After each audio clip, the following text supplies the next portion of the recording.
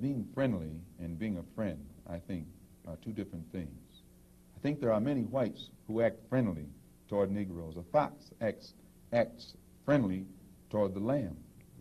And usually the fox is the one who ends up with the lamb chop on his plate. The wolf doesn't act friendly, and therefore the wolf has more difficulty in getting the lamb chop in his plate. I'd like to point out, though, that... And I say that because it is usually if you study the structure of the Negro community, economically, politically, civically, psychologically, and otherwise, it's controlled by the white liberal, who usually poses as the friend of the Negro, who actually differs from the white conservative in the same way that the fox differs from the wolf. Their appetite is the same. Their motives are the same. It's only their mannerisms and methods that differ. I would agree that no doubt there have been a large number of whites who have posed as liberals and as friends of the Negro and who have time and again betrayed the Negro. On the other hand, I think one could point to a large number of whites who have struggled for civil rights, for equality, and have got little or nothing out of it, other than quite a few bruises. Give me an example. Well, the large number of white students who have gone into the South, for example, working for SNCC and other organizations. Not working for SNCC or other organizations, but working for the white political machines who benefit by the voting efforts of Negroes. Okay. I'll be more specific. I would cite Herbert Hill, for example, as a kind of person who has championed Negro job rights, for example, in New York City and elsewhere. He has fought the political machine. First time I met Herbert Hill personally was when they were picketing to stop the working on the Harlem Hospital in Harlem. Negroes for 10 years had to fight the city to get an annex built on the Harlem Hospital. Because in Harlem, we need a hospital more so than anything else. Our people are sick. Plus, we do a lot of cutting and shooting of each other, though we profess to be nonviolent. And Herbert Hill brought his forces out and stopped the working on that site. This is the first time I ever saw him.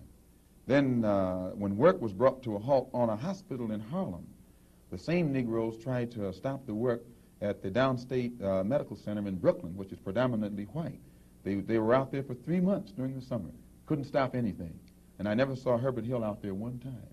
Now, whenever it takes a stoppage of something that's going to affect the white man, you find the white liberal absent. But when it involves something that primarily will affect the best interests of black people, and black people only, then that white liberal is present. Herbert Hill is the labor secretary for the NAACP.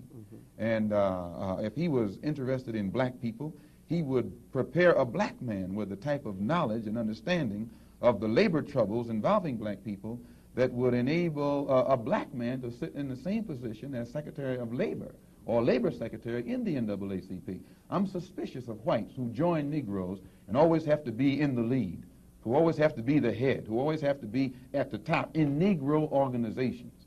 Those whites who really have the interest of blacks at heart, let them give some advice to some Negroes and stand on the sideline. But don't join the organization and then get at the head of it and pose as a friend of Negroes. Well, I would defend his sincerity and his commitment.